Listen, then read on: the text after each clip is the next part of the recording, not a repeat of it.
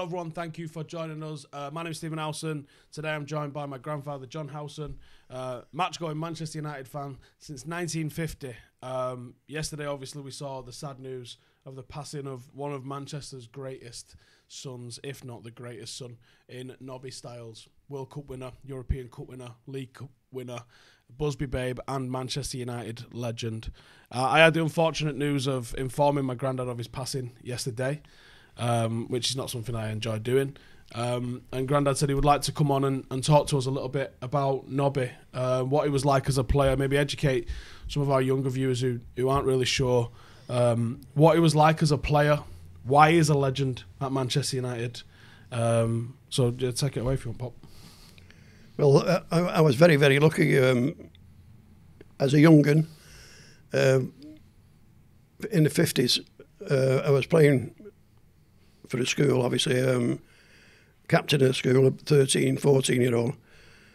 And we ended up getting into the semi-final of the Catholic Cup. All nearly collapsed because we got St. Pat's in the semi-final. Very, very good side at the time. Used to win everything, really. Obviously, Nobby played for St. Pat's and I was captain of Ambrose. So obviously I shook his hand. But I didn't believe later in life, when I was watching Nobby, obviously I watched him as much as I could, how he played. Because when he was a youth, he was a very, very good footballer, an attacking type footballer. And I even asked one of the lads when we played in that semi-final, I said, this lad's a good one. He said, well, he's just got a notice to go and play for England youth. So we must have been 15 at the time. I'm the same age as Nobby. And he was brilliant, brilliant footballer. You could see he was a little bit hard in the tackle, which everybody likes, obviously. He wasn't shy. He wasn't shy when he was getting tackled. Yes, so I've known of him and watched him for a very long time, 60 odd years. Couldn't believe how he turned out because I didn't think he was that hard, and so we've seen it in the 60s.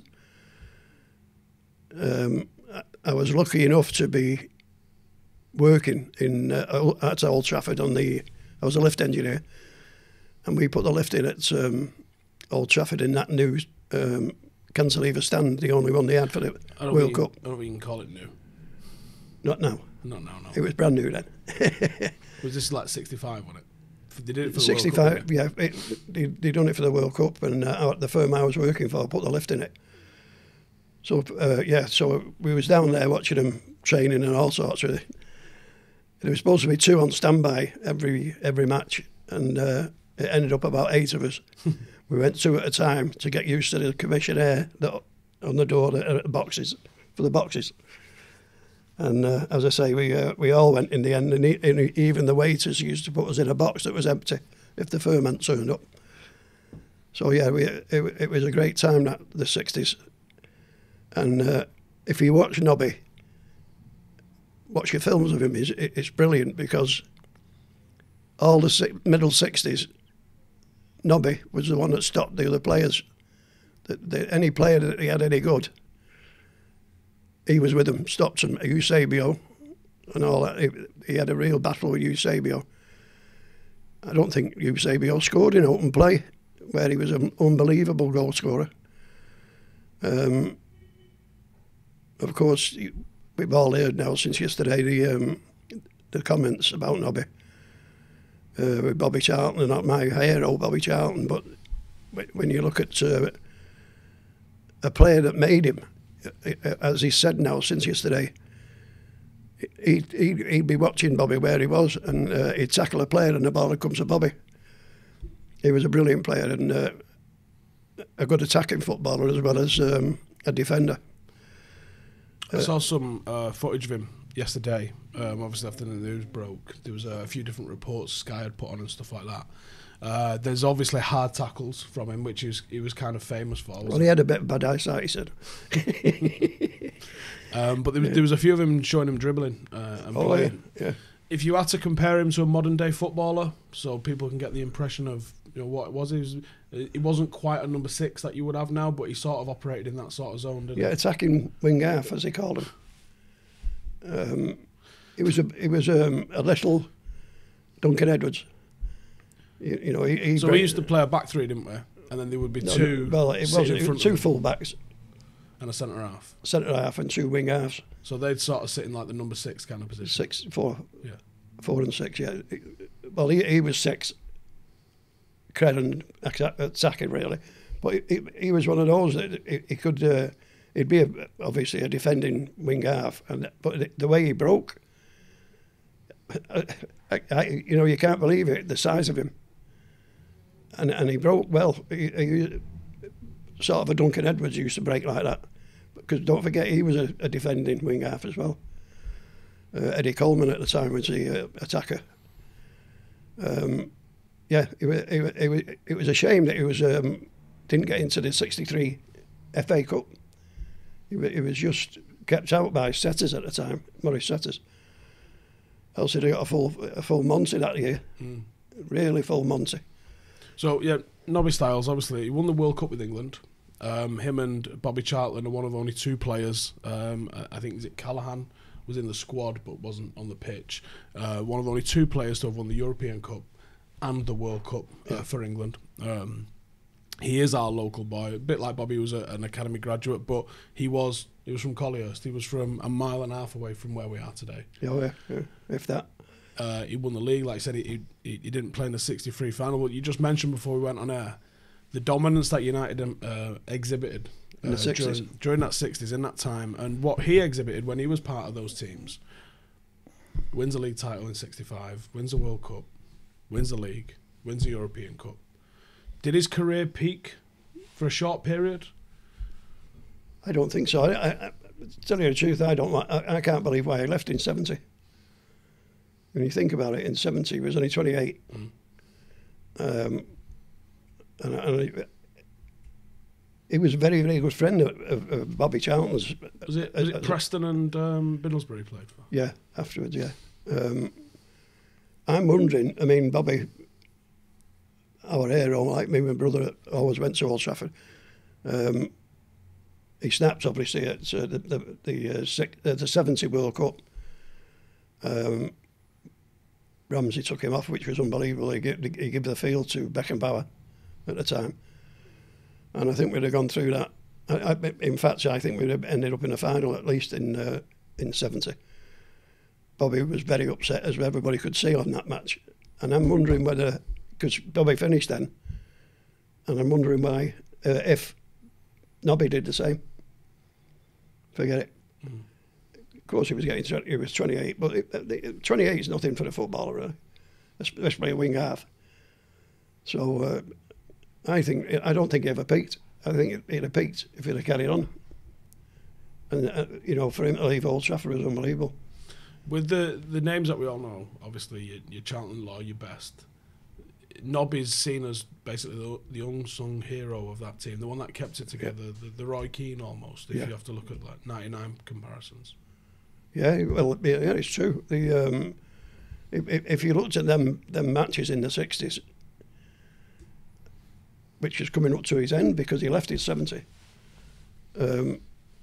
World Cup in '68, and he kept Eusebio quiet, and with United in the semi-final that year, in the '68 one. He was very, very well known and feared, actually. I'm sure he was feared. I would have been feared of him, the way he was tackling them days, especially with his bad eyesight. On that, I mean, we can joke about that, but he was a fearsome tackler, wasn't he? I think from what I've seen of him, I don't think he'd have survived necessarily in today's game. I don't think those sort of tackles even exist in today's game. No, I don't know. I don't know anybody like him or Keane or them type of players now. He was that type of... Yeah, he stood in the way, put it that way. If he knew he wasn't going to... If they got past him, they'd beat him for speed and that. So I think he just stopped them, and that was that. He was a stopper. Setters had done the same, really. You know, he was a good one. But, yeah, there was nothing like Stiles for that, for the size of him. Nobby got his start at United as one of the players that came through in the aftermath of Munich, obviously, the decimation of the squad. We have got a couple of quotes here, which I'm just going to read. We've got one about the World Cup there. Have we got the one about Munich? No, we've not. Okay, no, man. Right, I'll read out the one that we've got about the European Cup then. So he says, there was a different feel to our celebration from the one that followed England's World Cup win. For Kiddo and me, and for John Aston Jr., the son of the coach, who had played so well on the left, there had to be a special intensity all of our own. We were the only Mancunians in the team, and in some ways it wasn't so much of a triumph of football as the blood of our lives. We were kids when the Busby Babes were wiped out, and we felt the sorrow of the streets of our city. Yeah. Yeah, it was a terrible time. I was there on the day that they crashed at Old Trafford. I went right across the road, really. Yeah, it was a terrible time, and it must have murdered them lads that had just started coming through.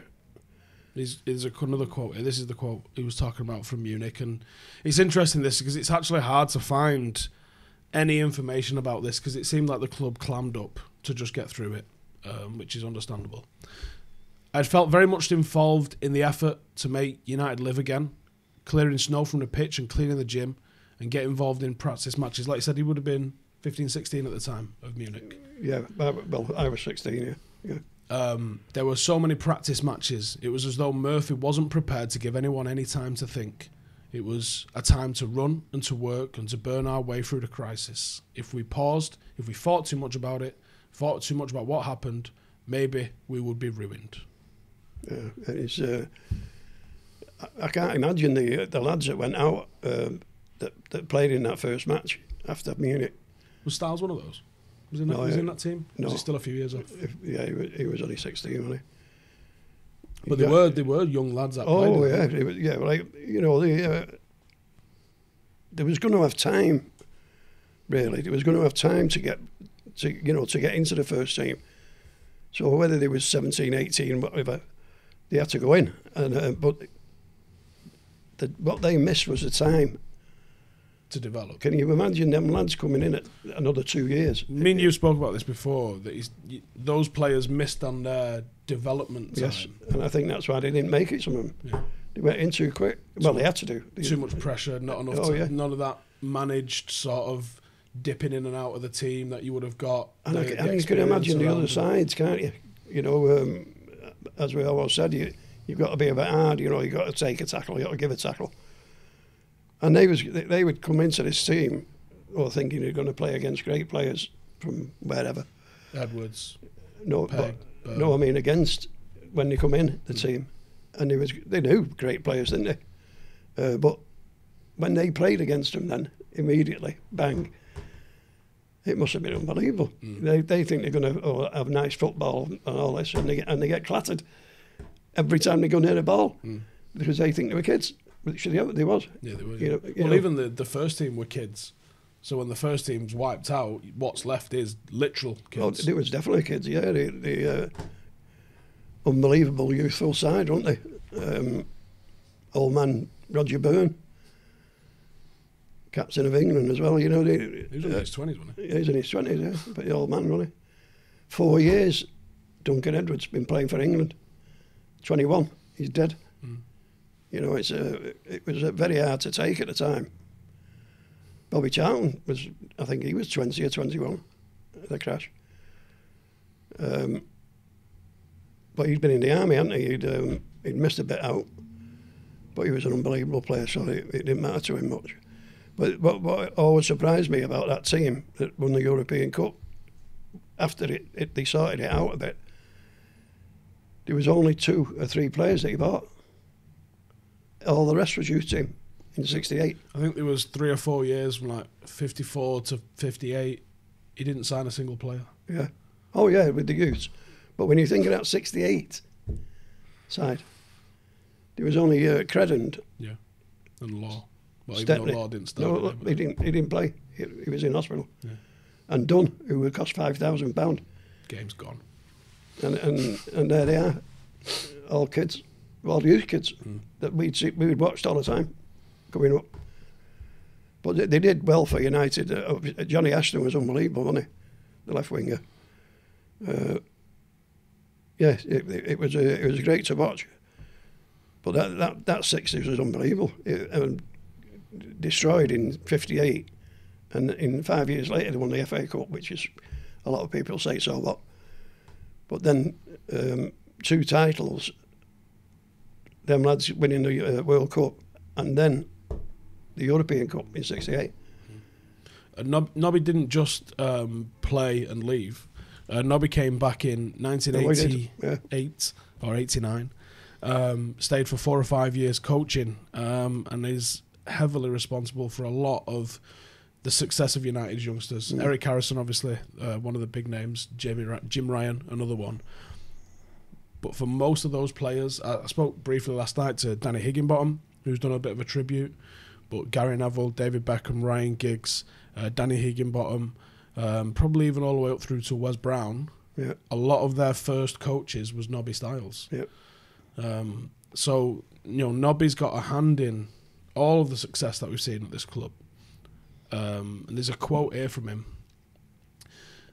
which is talking about looking back on the World Cup win. He says, "Last summer I watched another World Cup from a hospital bed. Inevitably my thoughts strayed back to the time when I felt as though I occupied a place near the centre of the world. As I followed the course of another great tournament, I marvelled all over again at the scale of good fortune in being at a certain place and at a certain time and in such good company. I thought all the tension and worry before that final explosion of joy and relief sent me jigging across Wembley. Yep. Why do we care so much about the game that we play? Why did I sit up in my hospital bed and shout against doctor's orders, 'Go on, you little bastard, boy,' when one of the boys that I coached, Nicky Butt, clattered an Argentinian in a World Cup game? Because it's in our blood. We are English and we take a bit of knocking down." On leaving United, and we can leave it on this if you like, I'll give you another chance to say. "If some hard time did follow my last official meeting with Matt, after he told me I was going to be sold to Middlesbrough, I'm pleased to say that with hand on heart, I never regretted a second of my time at Old Trafford or my association with one of the greatest of all football managers. It was something that could never be accurately measured against a spawn pension I eventually granted by the club." He later comments a little bit later about, seeing the likes of what Giggs and Beckham were getting, and people getting £100,000 a week sort of salaries. Yeah, terrible shame, really. Nobby had to sell his medals, didn't he? Now, thankfully, United, for once, managed to do the right thing, and United didn't say anything and just outbid everybody for his medals and gave them back. And I think he donated them to the museum. Yep. But they sorted him out in terms of the medals. So I guess his medals will probably now be on display forever in the museum. Hopefully, yeah. There's a little story. Nobby was a big hero. He was a big hero of mine, but he was a big hero of my son, which was your dad, my eldest son. And I was taking him to Old Trafford from being when he's 4 or 5 year old. And as I say, we was working on the lift, or standing by on the lift. And this day, man about 67, I suppose, he'd be about 7 or 8 year old. We got in the lift, I had to ride with it. And there was Nobby Stiles, Bill Foulkes, Bobby Charlton, and I think it was a businessman that was with Bobby, going up to the boxes and down to the players' lounge, as they call it, a bar on near the Stretford end. So I'm pulling Craig, your dad, and I said, "Look, who's that?" He said, "Billy Foulkes, watched the World Cup and everything by then. Bobby Charlton, he's seen Bobby Charlton." And I said, "Who's that?" And he looked away, because there was Nobby with his big glasses on and his teeth in, and a white Mac, if I remember right. And I said, "Who's that?" "No, nothing," just put his head down. So they got out of the lift and walked off down towards the players' lounge. And I said, "Who was that?" He said, "Don't know." So it's Nobby Stiles. "Oh, you went mad." So I was right, come on. Took him all the way down there. By the time we got there was only Billy Foulkes outside. talking to some bloke, and he, whoa, look at this, here's a United supporter. Because your dad had a scarf on and a bobby hat. Because, it was all the boxes people. The kids of 4-year-old had sheepskin coats on. So anyway, I said, can you mind you a bit, Bill? His heroes, Nobby Stiles. I think Billy wanted to hit him. I said, but he didn't recognise him in the lift. Can you get his autograph on the programme, like? So he just kicked the door open and shouted, "Get him, Nobby, get out here." So he come out like, and this is, for some reason, you're his hero. Sign the autograph, the programme, so he did that. He said, now go and get all the lads to sign them, which he did, went round, came out with it. He didn't know whether to sign it or not, Billy. Anyway, he signed it for us. He couldn't believe it, he did. He'd missed him, stood in the lift with him next to him. And I had to go and get him out of the bar to sign it. Yeah. Great time. But he was his hero, your dad's hero. Especially that dance around Wembley, we watched that. I think he was at Saturn Mead at the time, 66, yeah. He would be.